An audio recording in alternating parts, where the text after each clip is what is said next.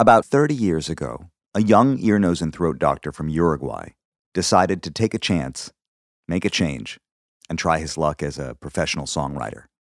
He had always played music ever since he was a boy, and all through medical school he did concerts on the side. He had even recorded a couple of albums of his own songs. But as the child of ear, nose, and throat doctors himself, the clearest path for him was to stay in the family business. This was a nice Jewish boy doing what he thought was the right thing. It's the same old story all over the world. From Montclair to Montevideo, nice Jewish boys were supposed to grow up to be doctors. Still, the young man managed to establish himself enough as a songwriter around town that when big-name artists came through Montevideo, he sometimes had a chance to interact with them. On one such occasion, when the legendary Spanish artist Joaquin Sabina came to town, the two spent a memorable evening together trading songs and stories. Sabina, in fact, was so impressed with the young doctor that he encouraged him to give up his medical practice and move to Madrid to make a go of it as an artist. And that was how Jorge Drexler, the nice Jewish doctor from Uruguay, got to Spain and became one of the most influential songwriters of his generation. Welcome to The Third Story. I'm Leo Sidran. I love this story because it speaks to the importance of a good conversation. The things we say to one another, even in the dark cover of night, can have real effects in the light of day. Jorge himself has memorialized the experience with Sabina in various songs over the course of his career. Like in his 2017 song, Pongamos que hablo de Martínez, he paints a vivid picture of the night they met. He writes, "We closed 4 bars, one after the Fuimos cerrando uno a uno 4 bares. Montevideo had already begun to wake up. Ya hacía rato amanecía. You predicted greatness in my future. Oropeles y ultramares. And after the night we had, who wouldn't have believed you? ¿Quién no te creería? Disoriented and confused about my vocation, I was wrapped in my own naive happiness. Yo estaba preso en mi alegría diletante. I followed your delirious advice and went to Madrid with my guitar and my songs. Haciendo caso a tu consejo delirante. I think you know the gift you gave me changed my entire life. Creo que sabes que el regalo que me hiciste me cambió la vida entera. Back in the late 90s, when I was a foreign exchange student living in Spain and I first heard Jorge's music, he was still discovering himself in his new life as an artist. He had recently come over to Spain from Uruguay. His voice was still bright and optimistic, and his stories were often sweet and sentimental. One of the first songs of his that I heard was Era de Amar from his 1996 album Vaivén. I think this was probably one of the songs that he brought with him from Uruguay to Spain. He sang, "It was a night like any other. It was at a table at a bar. It was January in that place, and she looked at me in such a way, like water from the sea." Érase una noche común, era en una mesa de bar, era enero en aquel lugar y ella me miró de una manera. Agua del mar. As he settled into his life in Spain, Jorge's songs began to take on questions of identity. In 1999, he released Frontera, an album that explored his relationship with South America, folkloric music, and electronic music too. In the title track, he sang, "I don't know where I'm from. My home is on the border, and borders are movable, just like flags." Yo no sé de dónde soy, mi casa está en la frontera. Yo no sé de dónde soy, mi casa está en la frontera y las fronteras se mueven como las banderas. These small examples of Jorge's writing illustrate just how much of his own personal experience enters into his work. His songs are filled with uniquely specific and intimate details of his life. And yet he's celebrated for his ability to channel the experience of being alive through his songs. Maybe it was the process of self-examination, maybe it was expatriation, maybe it's just simply empathy, as he tells me in today's conversation. But over time, the songs and the subject matter deepened and mined more profound personal questions. In 2001, he wrote El pianista del ghetto de Varsovia, inspired by the book The Pianist by Władysław Szpilman. It was later made into a movie by the same name. Jorge sang, "2 generations less, 2 generations more, it's just a question of dates. I'm here and you were there." 2 generaciones menos. 2 generaciones más. Fechas, tan solo fechas. Yo estoy aquí estabas allá. If you were your grandson, if I were my grandfather, maybe you would tell my story. Y yo fuera mi abuelo, quizás tú contarías mi historia.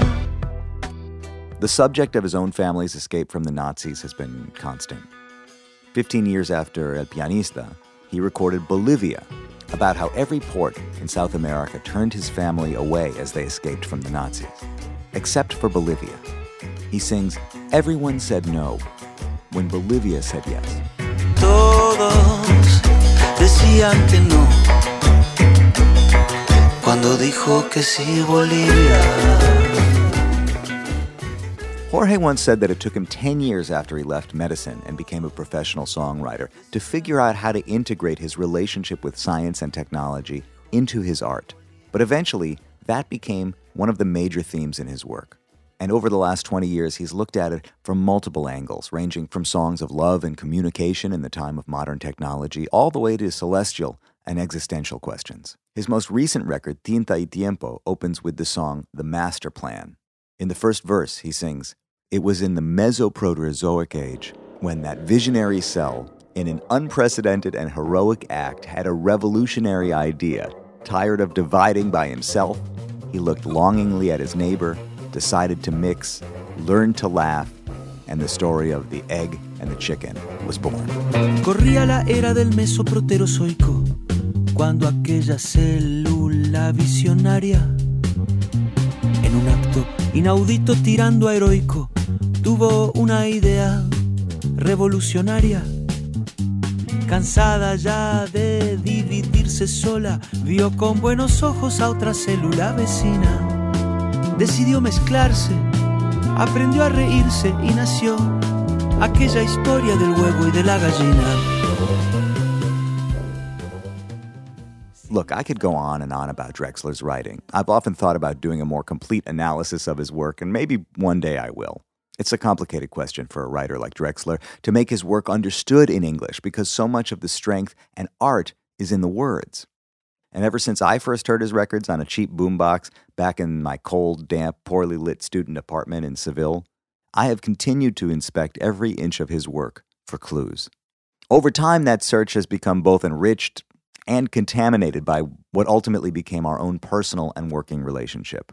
For example, together we produced his song Otro, lado del río, which he wrote for the 2004 film The Motorcycle Diaries. That song made history when it won an Academy Award in 2005. It was the first song in Spanish ever to win the award, and it cemented Jorge's status as a South American hero. Clavo mi remo en el agua, llevo tu remo en el mío. Creo que he visto una luz al otro lado del río. Since then, his star has only continued to rise. He's been nominated for 31 Latin Grammys. He's won 7 so far, and he's nominated for 9 more this year, so that's likely to grow. He's starred in movies as an actor. He's given TED Talks. He's collaborated with some of the biggest stars on the planet. In Spanish-speaking countries, he performs for tens of thousands of people. He's not just an artist. He's a fact of life in much of Latin America. His name is synonymous with a kind of a worldview, a shorthand for something larger. And I suspect that he would have reached that kind of status with or without the Oscar-winning song because his gift was so undeniable. But there is no question in my mind that I wouldn't be here talking to you today, not like this, if it wasn't for my own participation in that experience. Jorge gave me a gift when he invited me to produce the song with him, and it changed my entire life. But while the award-winning song is probably the most overt example of our work together, I actually consider the ongoing conversations that we've been having, starting sometime in the fall of 1999 and continuing to this day, to be our most productive collaboration. And that's what I'm here to bring you today. Jorge Drexler is on tour in the United States right now. He performs this week at Town Hall in New York, then he's on to Miami, San Juan, Puerto Rico, Princeton, New Jersey, Boston, Washington, D.C., and then eventually to Las Vegas for the Latin Grammy ceremonies. His most recent record, Tinta y Tiempo, is nominated for 9 Latin Grammys this year and has been received lovingly by his critics and fans. So I figured this is a good time to revisit these talks. I recorded 2 conversations with Drexler for this podcast over the years, and I'll play them both for you today. It's always interesting to go back to a conversation from the past and hear it with fresh ears. The first one was recorded over breakfast at his house in Madrid in the fall of 2016. It's amazing how much can change in 6 years. I don't think I need to go into all of the major events, but you'll have to put yourself in the headspace of a world before Trump and before COVID, when the planet was a little less traumatized. Jorge and I were personally a bit ragged that day, however, because we had been out late the night before and somewhere along the course of the night agreed to meet early the next morning, just before I had to leave town. So when I got to his house, he was just waking up. He had been on tour for the better part of a year and had just returned home to Madrid that week. So let me set the scene. It's about 9:30 a.m.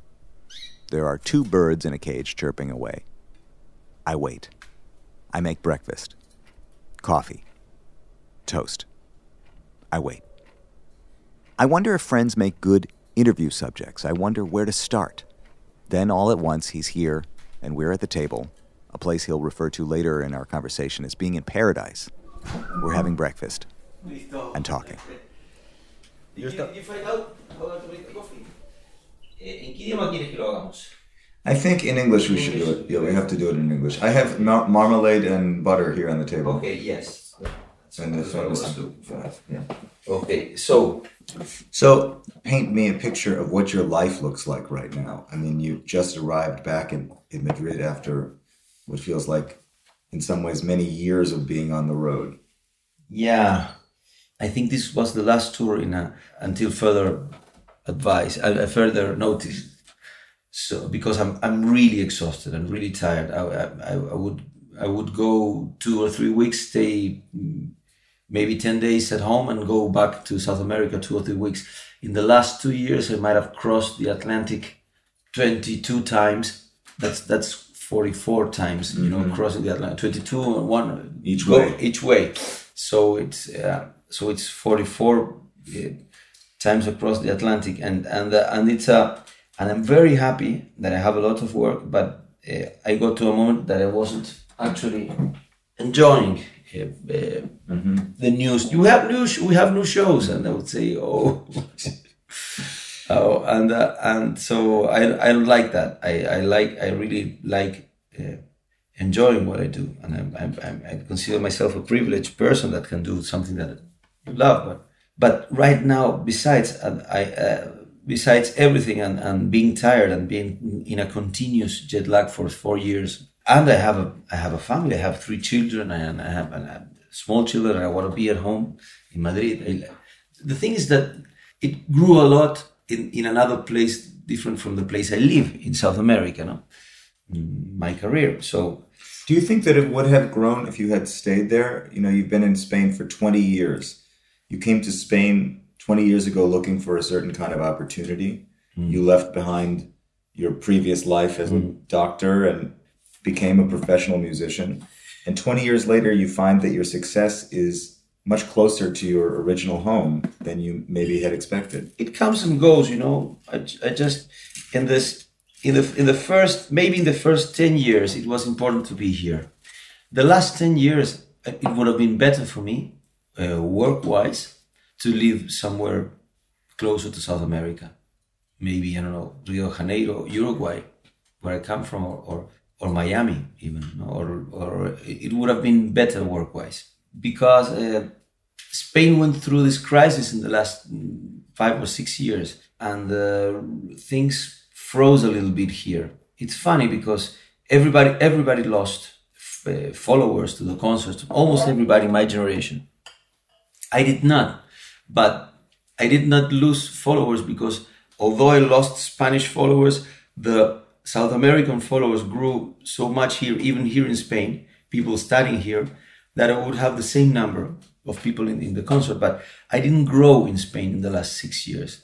I just love Spain. I have 3 Spanish kids and from 2 Spanish mothers, and I love living in Madrid, and it's an amazing city, and my life is really nice here. So although I'm not very much, I spend very few days in Madrid by the end of the year, but I love it here, and I have my friends, and I have everything here.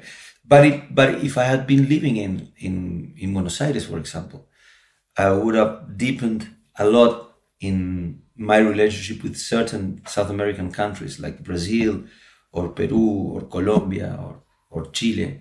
I would have been able to go, they call me every 2 months, and I can go only maybe twice a year there. So I lose a lot of, small, important gigs.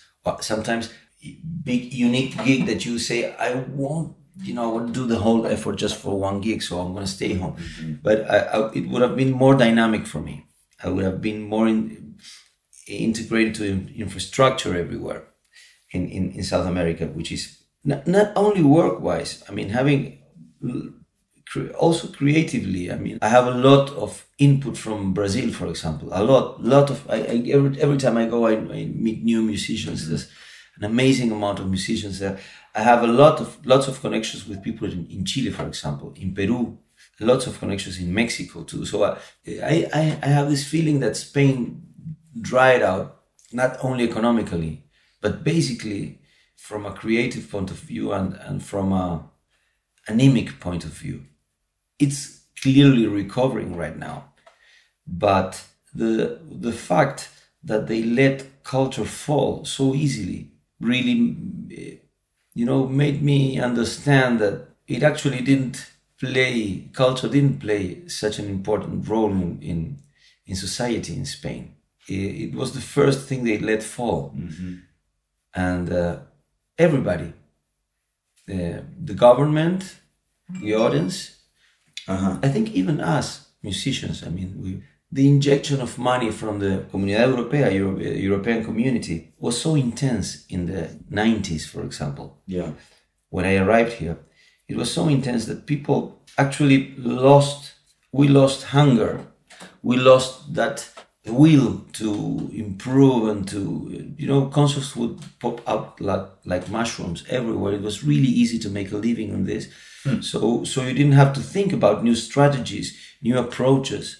You did your old stuff and you would have 40 concerts every summer, very well paid. And then you could just lay down if you did good, you could lay down in your summer house and you have a vineyard, mm-hmm. and make your own olive oil and say, why should I cross the sea to work? I have enough work here. So a lot of people didn't get out of Spain to work.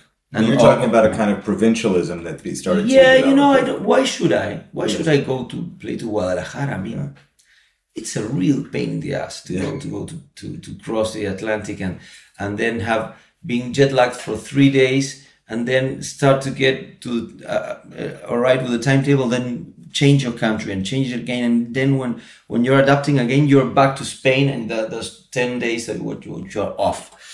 So people would stay here, and what happened that when Spain fell, lots of very big groups, very important groups here, just lost their audiences.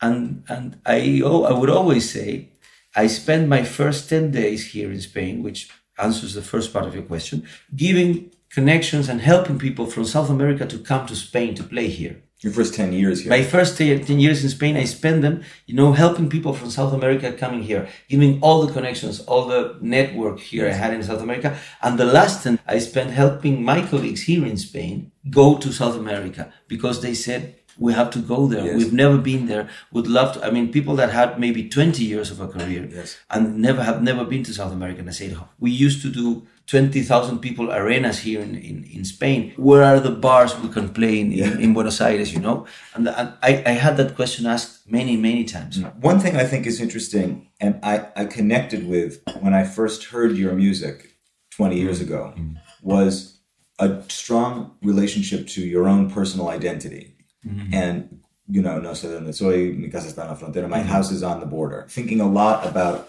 where your personal identity begins and ends and how fluid it is. And I really believe that you were looking at it from a personal point of view. You were doing your own personal exploration.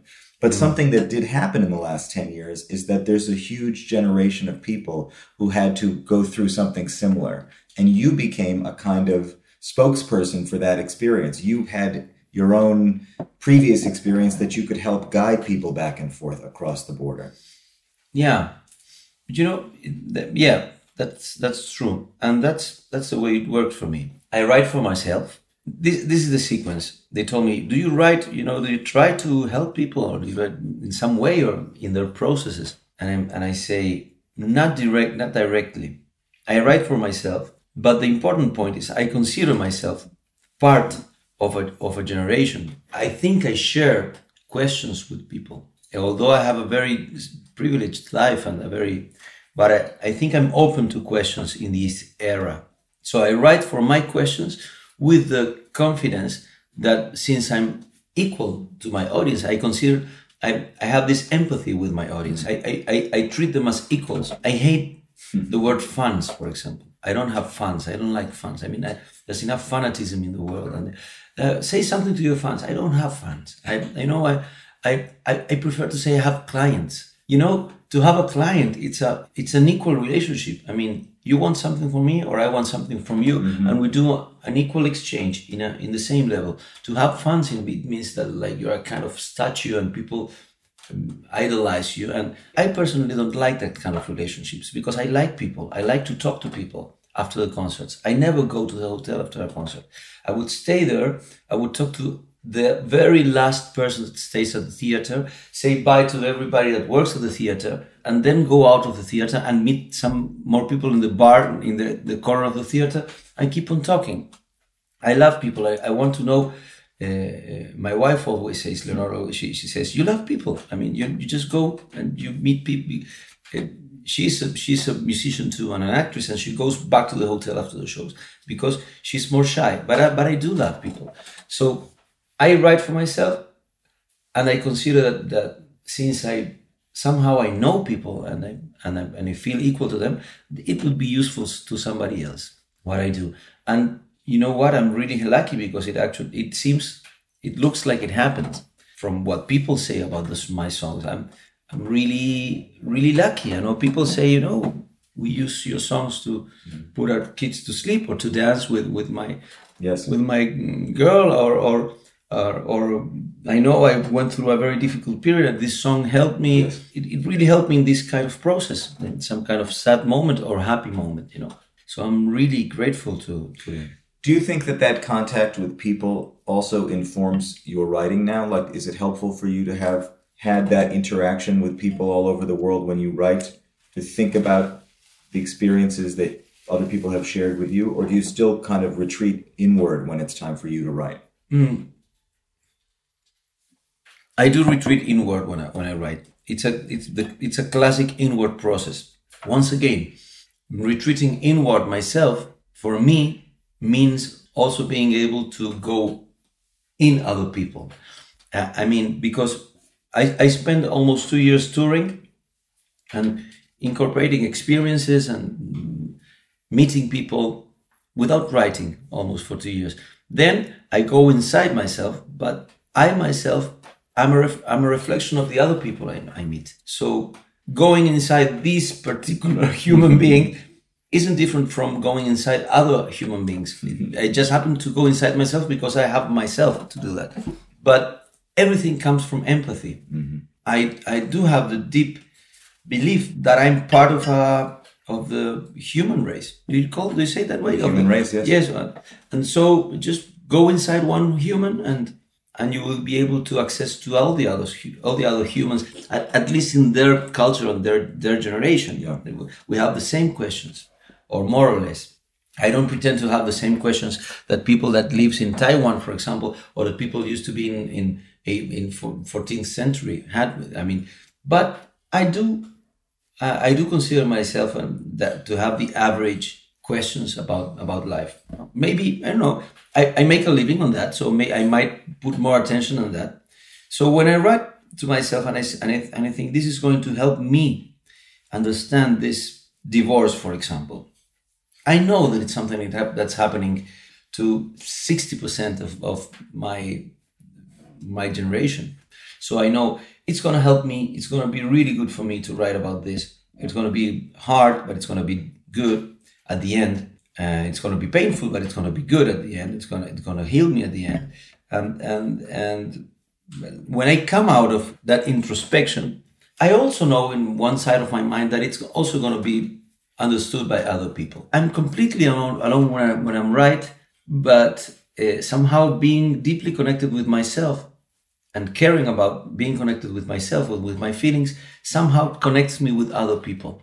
although I'm not thinking about them when I write. Writing is a really introspective moment for me. It's not a happy moment for me. I don't enjoy writing. to be sincere, like you say, oh God, I have therapy today. Woo! I really enjoy therapy. I go there and I have a great time. It's not like that. You go to therapy because you need to, and at some point you end up enjoying it at a long term because it's good for you. If you consider that therapy is good for anybody, I don't know. You might do something else to heal yourself, like go running or go fishing, but it's not something that you do and you would say, I enjoy that, I enjoy playing live. I enjoy being on stage. That's pure happiness for me. But writing is, I become very bad company. The last records I had to isolate myself because I didn't have a lot of time. And once I get into composition, I don't get out until I bring the mammoth home. It's like, I go there and I come back with 15 songs. And until I have those 15 songs in my hand, I'm so obsessed with composition that I prefer not to be home because I'm not a nice person to be with. I'm either euphoric because I found this rhyme and I could close this verse, or I'm completely absent in my mind because I've been looking for that rhyme for 2 days on a row with no outcome. And so I look through people. I don't share life with people.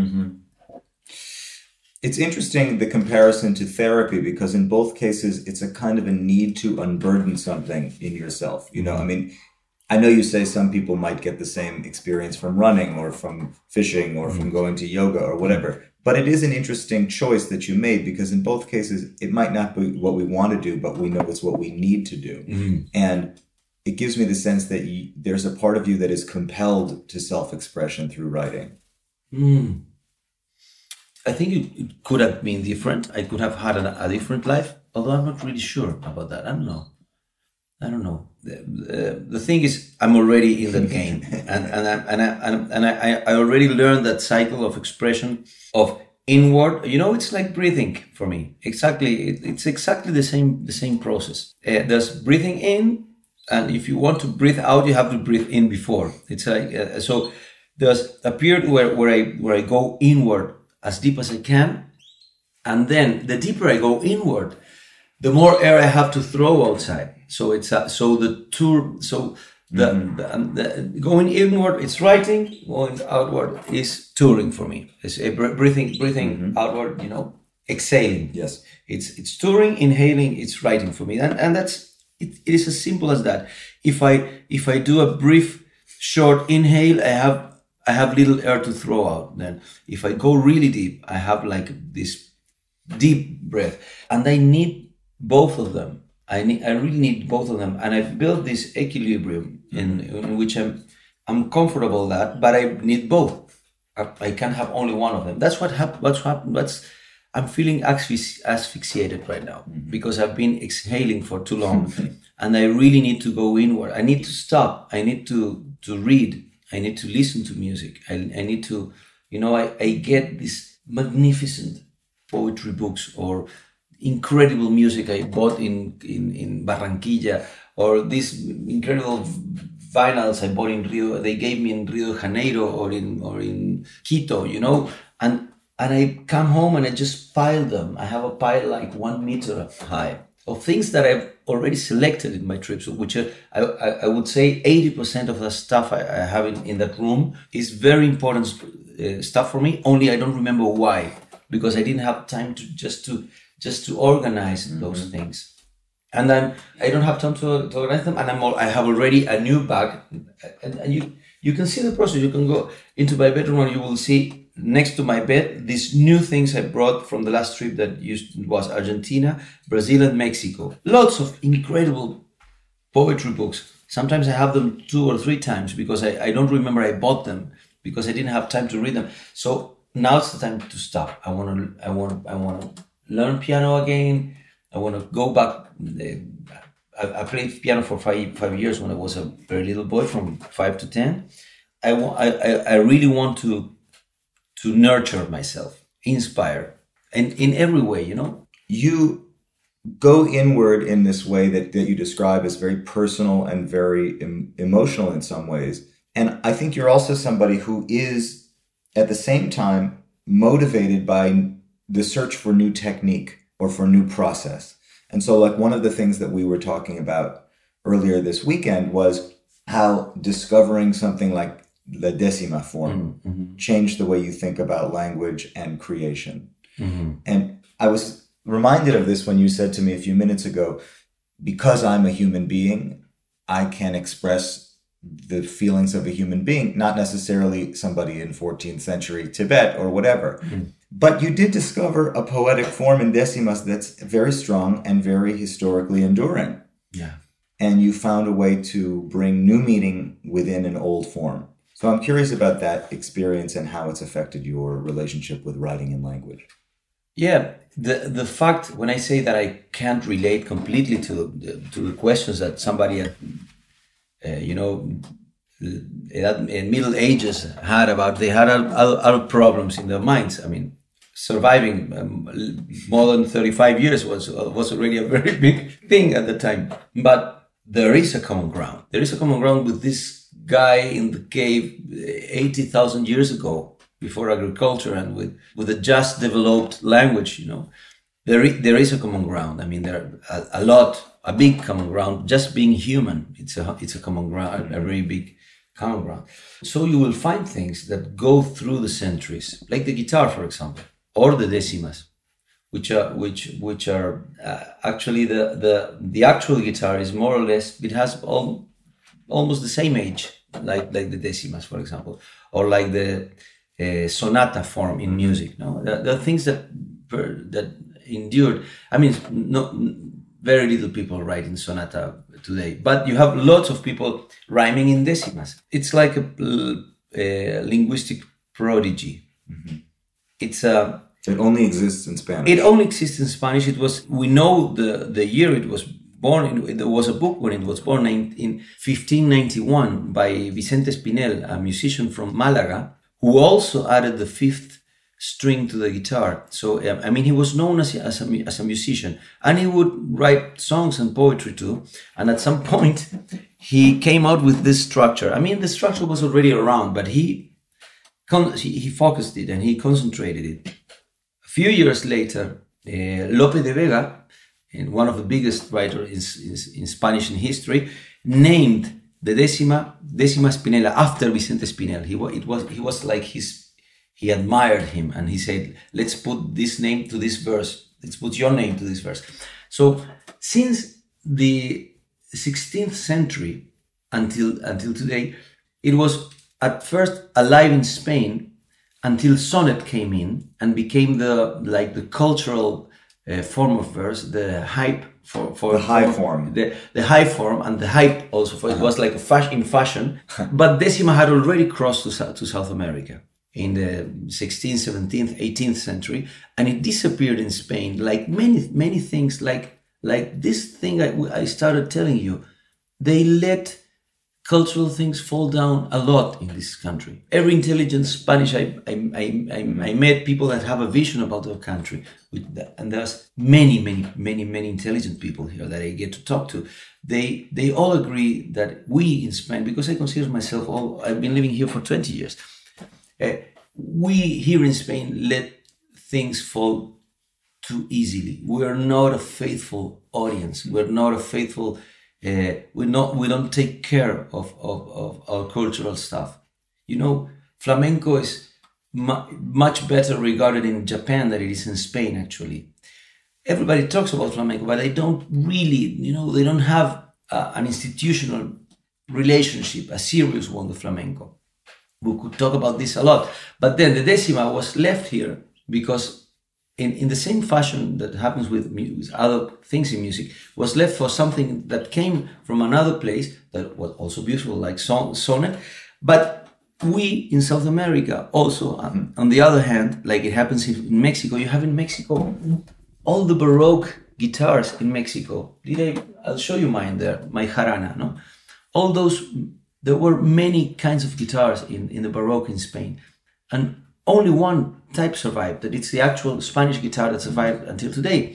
But you have all those little guitars. I mean, you have bandurrias here and things, but they're pretty much alive. You have charango, jarana, tololoche, vihuela, cuatro in Venezuela, and they're still alive everywhere. Cavaquinho in Brazil, you know. You have all those sons of the guitar that were kept and taken care of lovingly by South American people, and were forgotten by Spanish. And exactly the same happened to the decima. It's alive.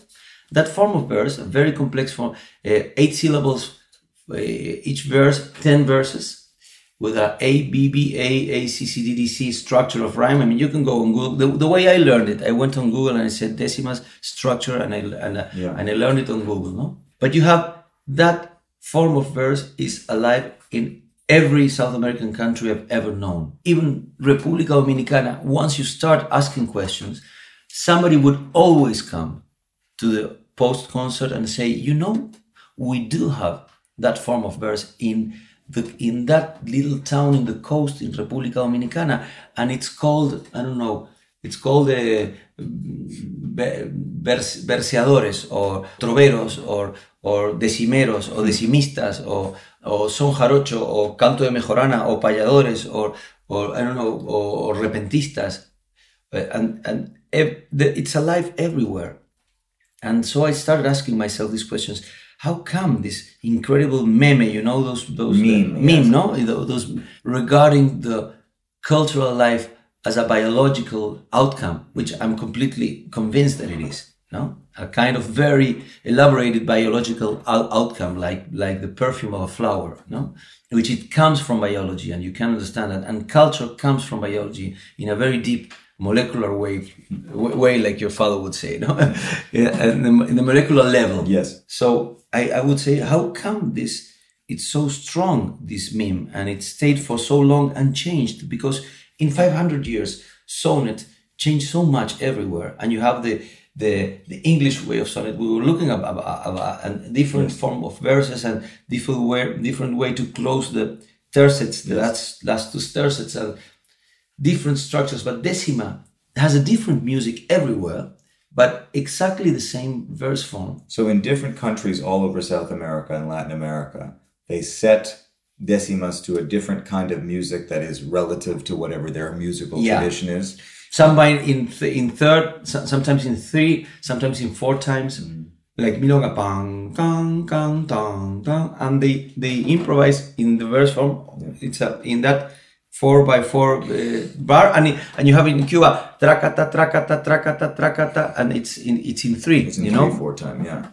It's also very improvised. I mean, you showed me videos on the internet of people improvising decimas, and also in a kind of what we would call a throwdown or a slam, like a poetry slam, a competitive experience, right?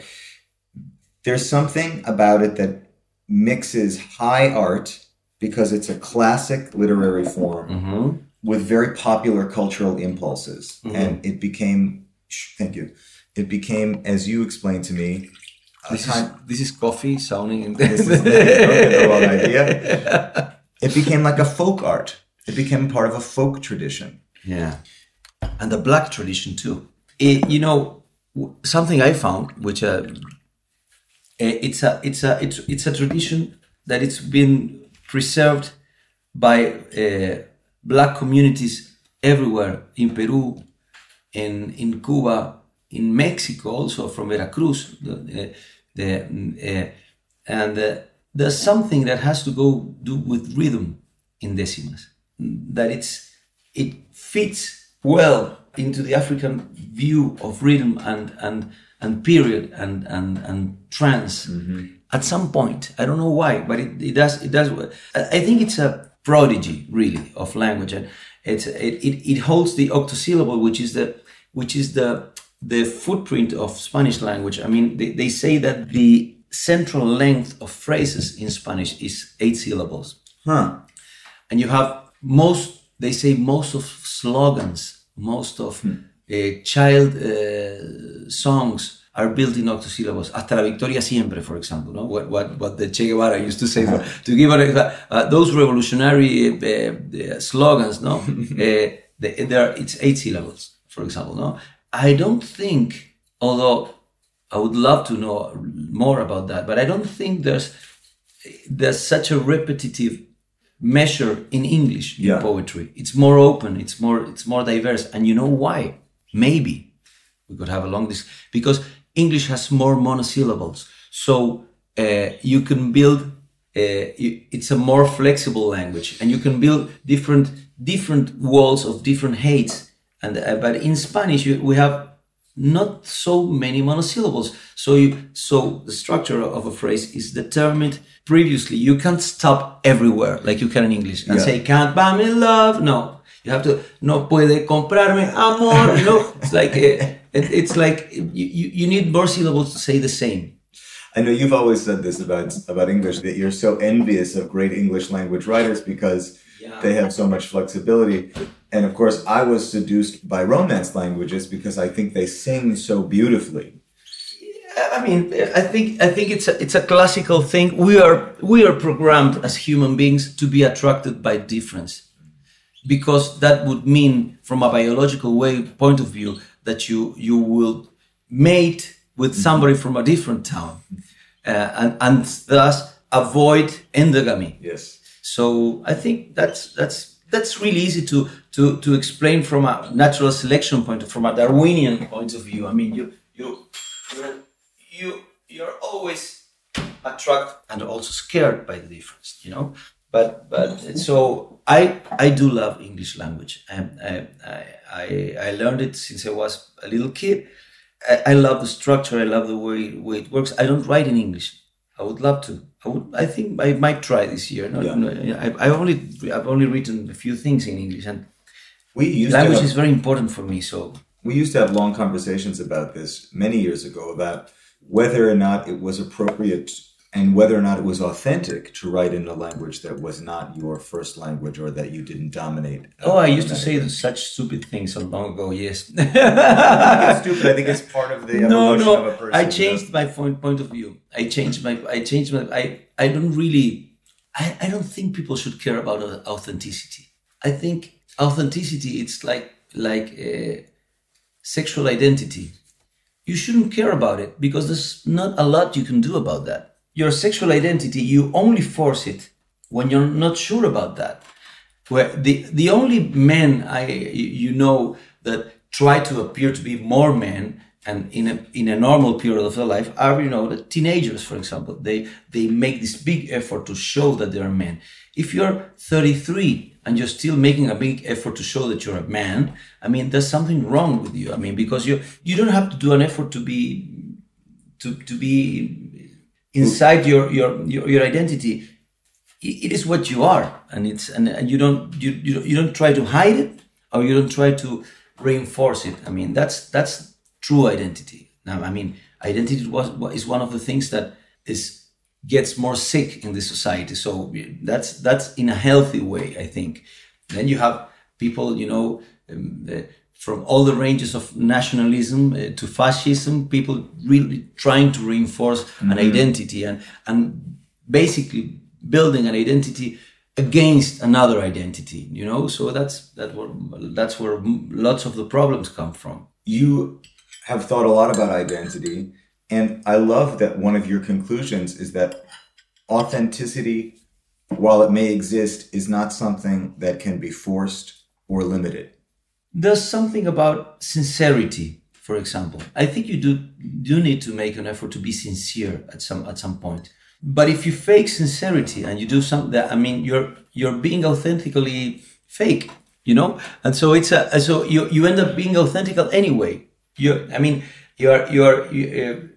I can read if you're not sincere with me, with what you do artistically, I can see that you're authentically, lying to me. This is what you are. You're a person that sometimes lies about, what. And I really like sincerity. I don't think you have to always be sincere, But I really like sincerity, and I like to be in touch with what I write. I really do. It's really important for me to feel what I write. and to feel that there is a connection between what I feel and what I write. And the essence of writing is just finding that vector that goes from your heart to the paper. It's like como un hilo, how do you say that? Like a thread. Like a thread, and just tensing that thread from both sides, from the paper and from your heart, and just knowing that what you're putting there, it's not written with a hand. It comes from, when you find out that if you want to play the shaker, you should have this feeling that you're oscillating with your whole body. Mm-hmm. It's not just, the wrist. When you're really good at it, you can only play it with your hand. Yeah. But at the beginning, you have to feel it with your body. And that's exactly the same process when you write. I'm not only writing with my hands, with the words. Mm-hmm.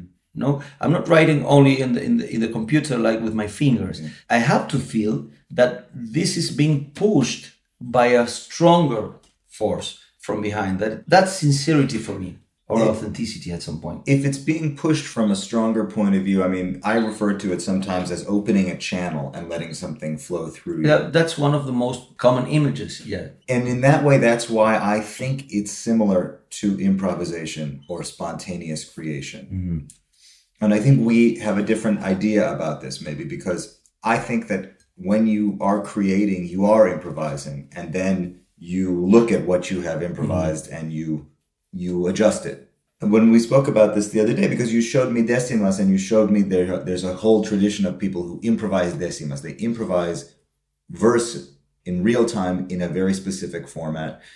And I consider this to be almost like a kind of spontaneous authorship or a spontaneous composition. How are these different to you? I'm happy you asked me this at this time in the morning. No, we were having coffee, people heard us. And so that means I just woke up. And in a very jet-lagged week, I just came from Mexico, and so I tend to say very irresponsible things at the time of the moment. But I also sometimes this is the hours where I write. These are the few lucid hours I have in the day. So I might say lots of things here that I will regret later. But I do think different than when we talked yesterday. I think you have two kinds of humans relating to creation.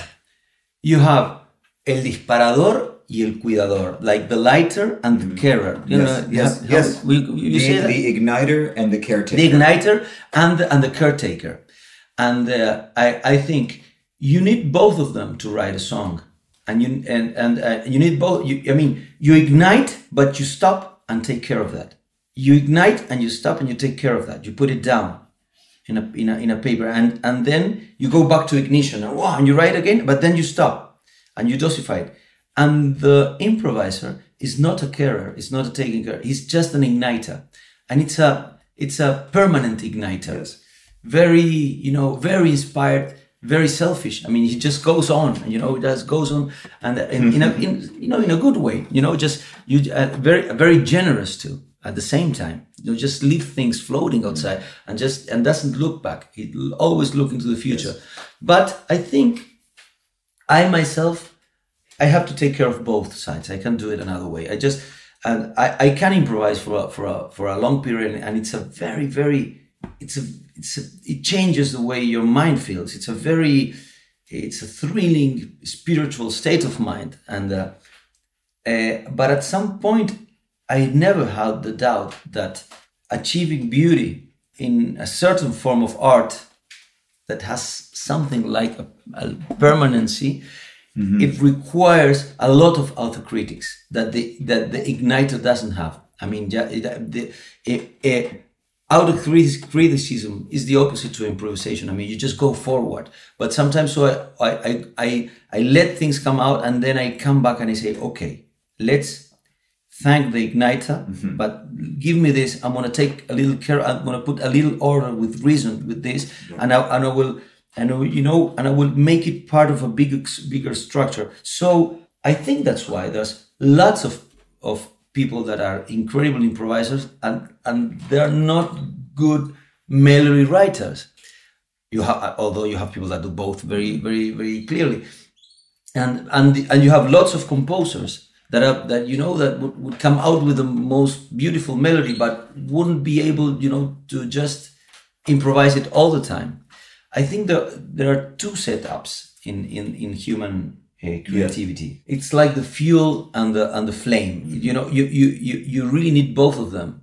You need, if you don't start the fire, I mean, it doesn't burn. But if you don't have fuel to put inside, so I gather a lot of emotions. But then the moment I write, the igniter has the priority. I mean, if it goes on, if ideas keep flowing, you don't stop that part of yourself. But of course, you have to, at some point, you have to have this relationship with yourself, like a little schizophrenic. I mean, you have to let yourself go up to some point, but always being able to go back and if you let yourself go completely, I mean, it's a great experience. But at the end of the day, you might have touched 5 great ideas and then ended up with nothing, which is fine. I mean, you don't have to write songs.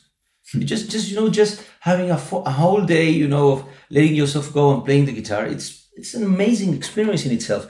I am burdened with the thing that when I have this, I might say, also utilitarian way of relating to inspiration, which is I want to have an outcome that I can work on. Yes. And perfection it. You can see it from a utilitarian point of view.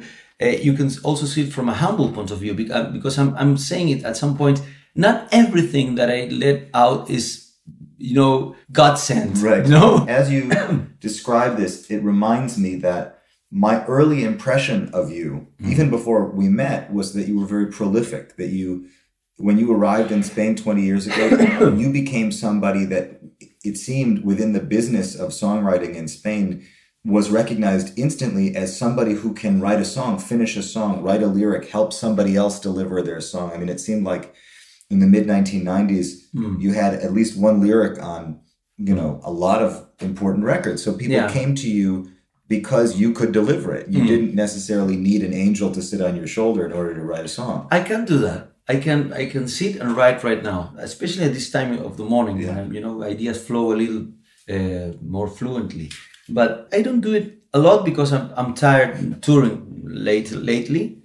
I should go back to doing that. And I consider myself like, you know, quite a lazy person too. I'm not systematical.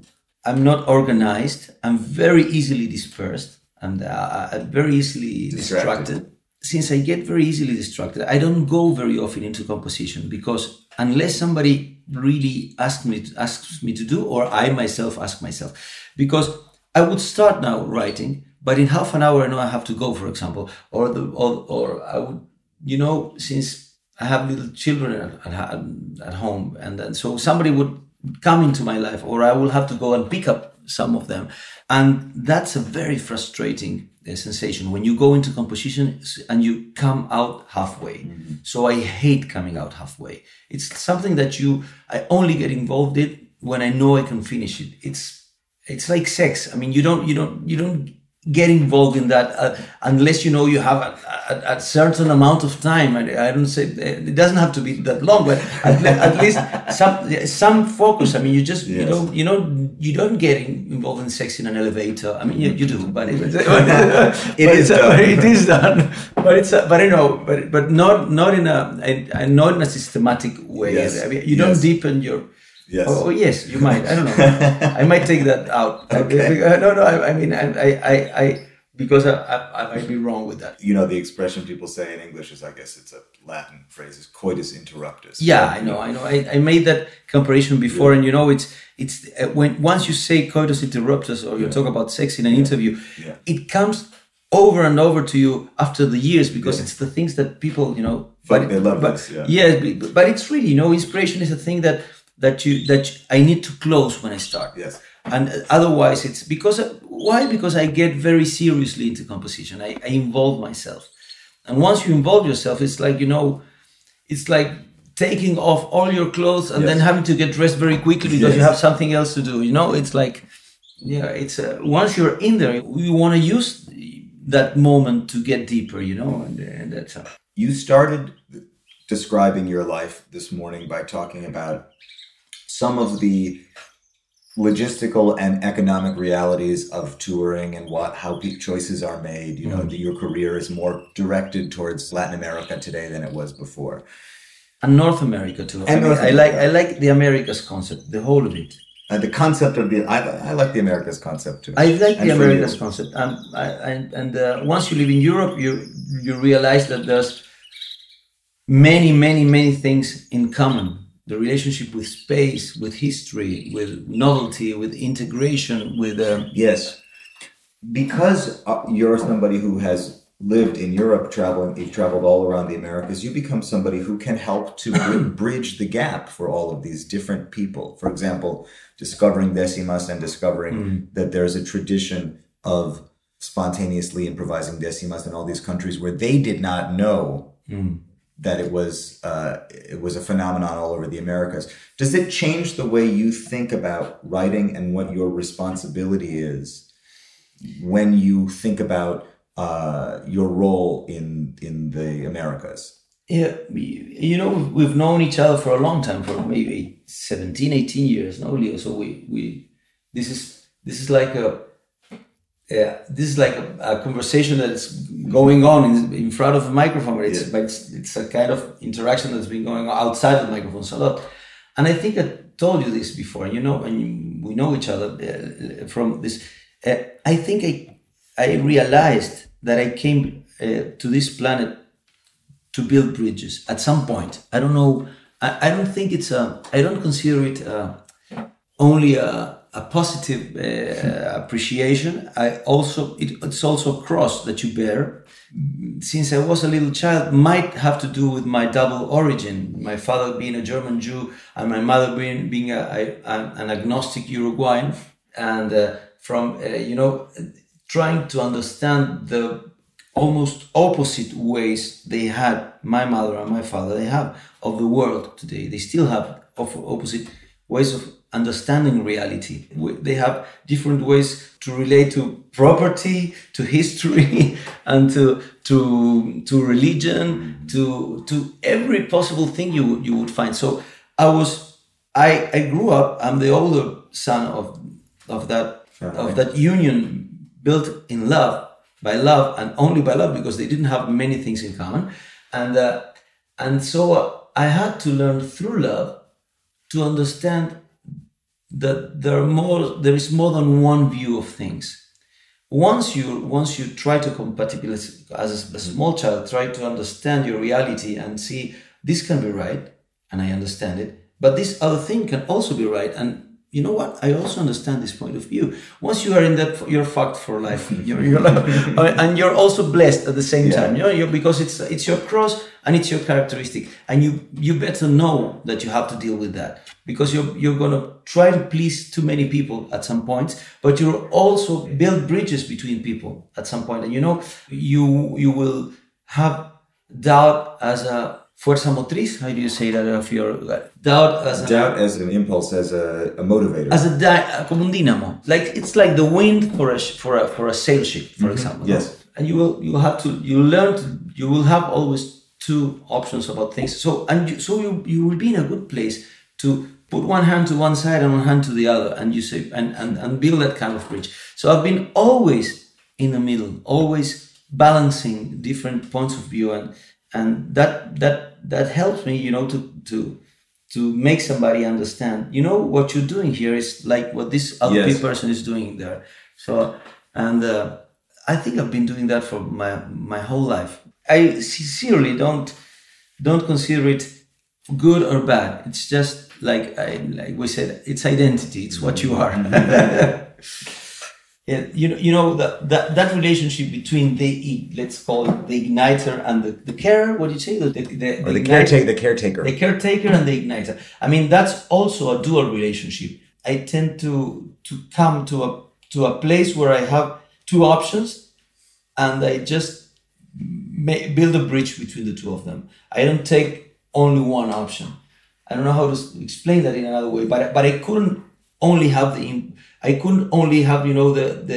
caretaker, just trying to be creative in a bureaucratic or logistic way. Just, just organizing my thoughts very carefully. I need the spark, to download things, but then I also put aside for a little while that dynamic part of, and I take care of what I did. So it's again, I build an equilibrium between two tendencies within myself. Yourself. And you will find that in 60% of my songs, in the lyrics. Yo soy el moro judío que vive con los cristianos. Yo no sé de dónde soy, mi casa está en la frontera. It's in the borderline, which is a bridge, basically. No, you have lots of contradictions that are compatibilized inside the lyrics I use. Guitarra y voz, the whole lyric. Guitarra y voz, and que viva la ciencia, que viva la poesía. Then you have it from the beginning. Long live the igniter, long live the caretaker. It's like, and the way I try to compatibilize the scientific side I had with the poetic crazy poetic side. And try to always to have a grip on both of them. And right now I am unbalanced. I've been on the road too long, and I need the other thing. That's why I feel really uncomfortable. I've been uncomfortable the last months, just thinking I need to go somewhere else. I need to move somewhere else. I need to stop. Yes. Not move. I need to stop and be at home. This is you're sitting in paradise with me. This is. People left the house. The children are at the school. Everybody's out. I'm alone. This is a moment where I grab a book, or hopefully I will grab the guitar. But right now I don't feel like playing the guitar. I feel like reading, or or maybe watching a documentary, or just stretching, doing something that I enjoying loneliness and solitude. Yes.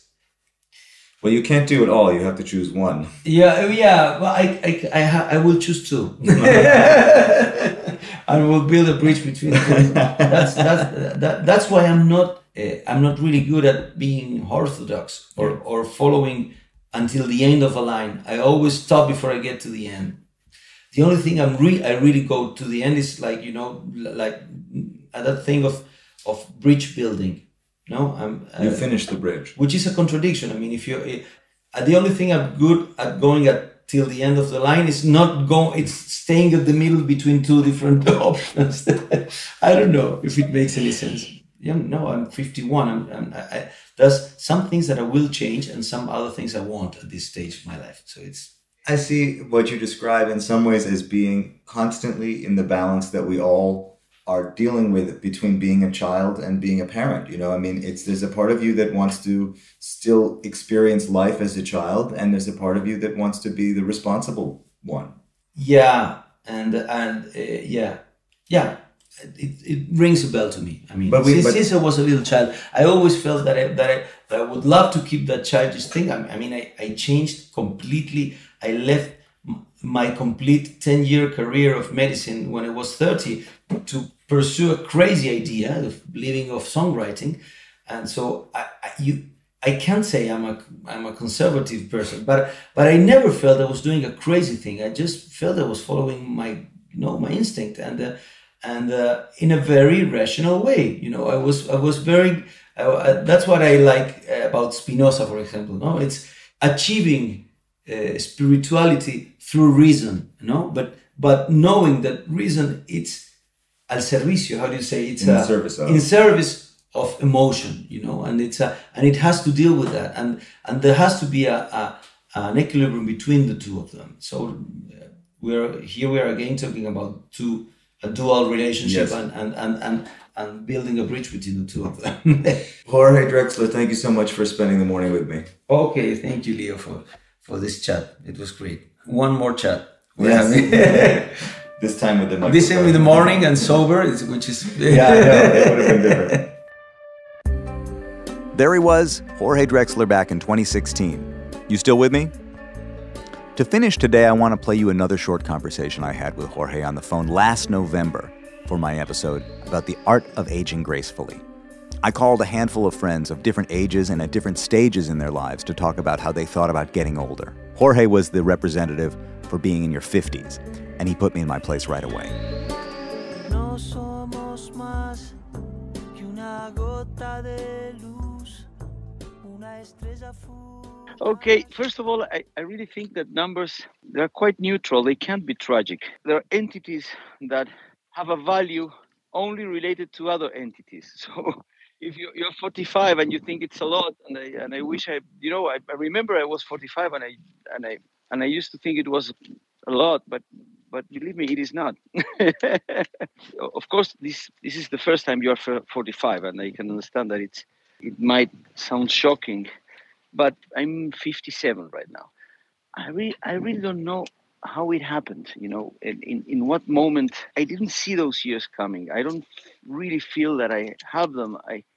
I started gradually moving in a world where people are usually younger than me, and maybe pursuing the illusion of me myself being younger.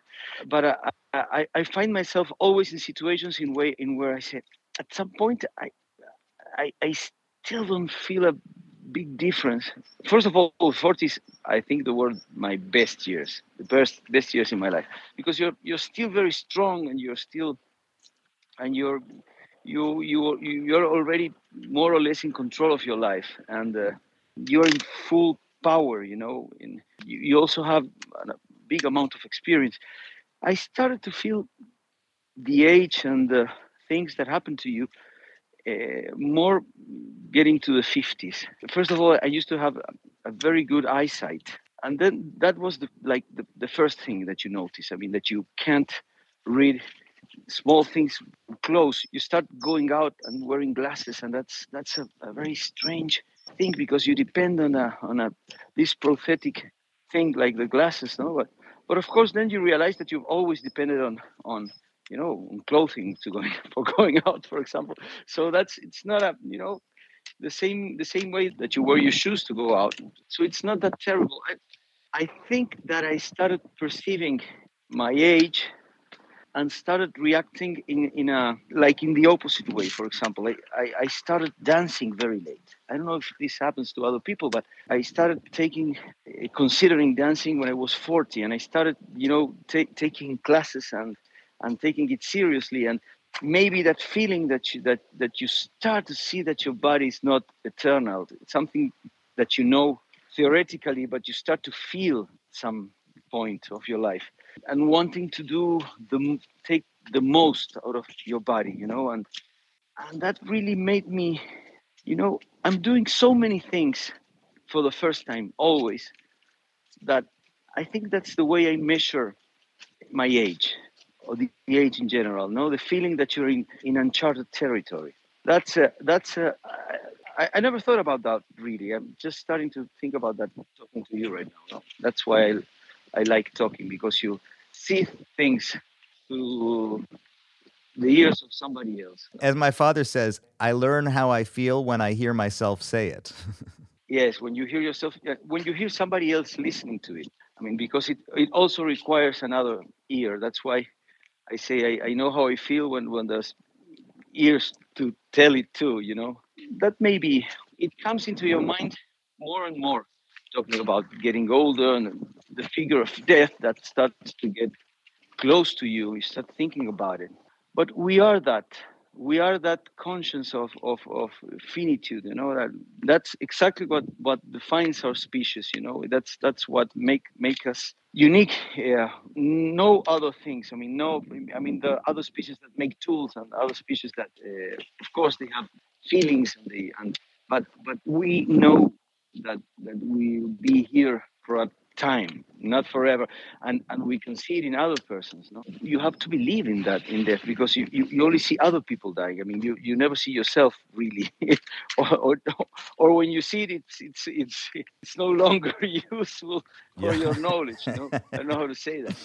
At the same time, that same awareness of your finitude, it's what drives you to do things, to write songs, to start things, to plant things. I don't know, to start thinking about. I somebody was interviewing Jorge Luis Borges once, and they told him, Maestro, you are immortal. I mean, talking about his art, and he said, dijo, no nos pongamos pesimistas, dijo, no, let's not get pessimistic. let's not get, please don't be pessimistic, le dijo, no. I think he was so intelligent, so lucid that he wrote this book about los inmortales, no, the immortals, and he got to get a glimpse of what it would be to have an endless life, and I can't think of a worst nightmare, because all your drive comes from your finitude. Taking the death out of your perspective, it's like taking the blood out of your muscles. It's you just sit there like they were sitting all the immortals in this story, just not even waiting, just sitting there. There are the children. Some children here in the neighborhood. The sound of the children is exactly in the right time. They came exactly at the right moment. I was very focused on the idea of youth as it related to my success, because I started to work as a musician when I was young.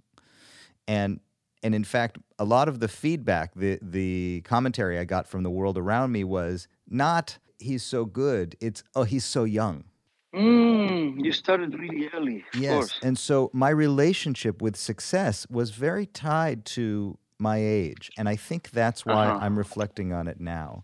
And part of the reason I thought about talking to you was because you have reached tremendous success in an area that started to come to you a little bit later in your life. You had already kind of asserted yourself. I mean, the music, I'm sure, was always so important to you, but you started out as a doctor, and then you kind of had a revolution in your life later on. So you're maybe not so tied to that same sense of youth and success.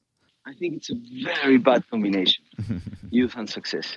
You were lucky enough that it got to a certain point and it stopped. Yes.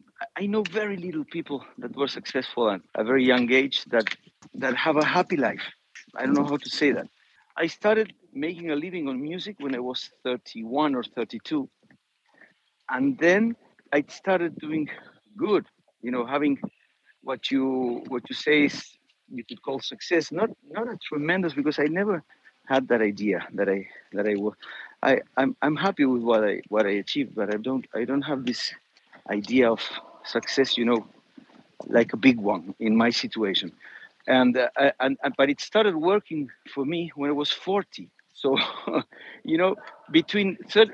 we met when I was in my mid 30s. I was very surprised that you had my record, because nobody had it. It was like I was an example of failure in the music industry in Spain. But at the same time, I myself was so happy, because I had turned my life from working in a hospital to working in a recording studio with guitars and microphones, that I felt already a complete success in what regarding my happiness in life.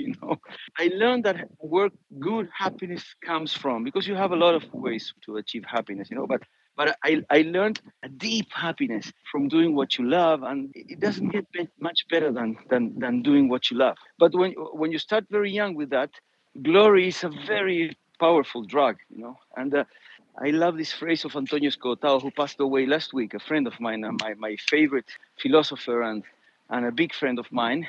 And he used to say, I'm going to say it in Spanish, and you'll help me translate it. He said, merecimiento no siempre lleva al éxito, o sea, hacer algo como para merecerlo, ¿no? Deserving, ¿cómo se dice merecimiento? Deserving, what you deserve doesn't always lead to success, yes, but it leads to self-esteem. Yes, self-esteem. And there's nothing more than that. I mean, that's the best that you can achieve. I mean, there's nothing more important than being happy with your choices. Sometimes merecimiento, deserving it, may come together with success. Sometimes, but they don't necessarily go together.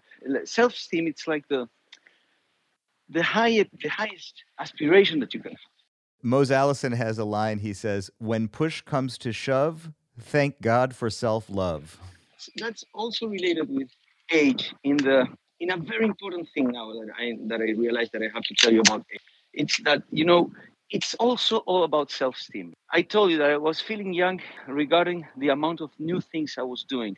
That is exactly, the opposite of nostalgia. For me, nostalgia is the opposite of self-esteem. It's loving somebody that maybe it's you, but loving this person in another era, And so it's actually a way of not loving yourself at that very precise moment, So the only thing I can say is try to love yourself. Try to love yourself today. I mean, so do something that makes you proud of yourself today. Start something. I don't know that. I think being old is having your behaviors or your costumes or your the Rituals, things that yes. you use. Yes. Is having your rituals getting old. You have to renew your rituals in a little bit. Our brain is a machine designed for repetition, but that loves novelty, novedad, no? We are designed so. I think I think it's very important to your brain new at some point, and I think when the moment that I lose that anhelo, I don't know how to translate anhelo, that Kind of a desire, right? It's a sort of a yeah, desire.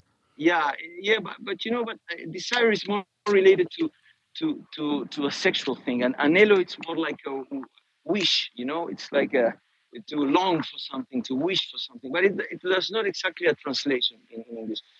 I think that's actually what keeps me going and keeps me, we can say, to name it at some point, it keeps me young because I do feel young.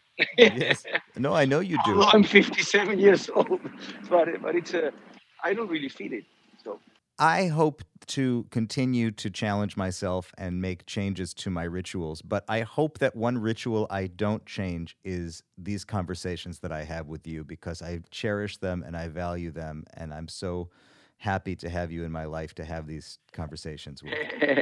conversations are vessels. You just have to change the contenido, the Yes, content. the content, exactly. Well, Jorge, I look forward to our next vessel, and thank you so much, man. Okay, thank you so much, man. I'm sorry I was a little distracted walking with the dog, but that lots of things come out of distraction. So I'm happy to do this in this way. I have seen you write some of your most important songs in the midst of incredible distractions. I think distraction is good. That's Jorge Drexler from 2021 on the art of aging gracefully. If distraction is in fact a good thing, then I hope I've provided some pleasant and constructive distraction for you today. Jorge Drexler is currently on tour in support of his latest record, Tinta y Tiempo. The Third Story is hosted and produced by me, Leo Sidran, in collaboration with WBGO Studios. Visit third-story.com for the full archive, hundreds of episodes going back to 2014. Check wbgo.org/studios for all of their award-winning and compelling digital content. And at patreon.com/thirdstorypodcast, they are ready to accept your money. I'll be back again in your headspace before you know it with another deep dive. Until then, I'll talk to you soon.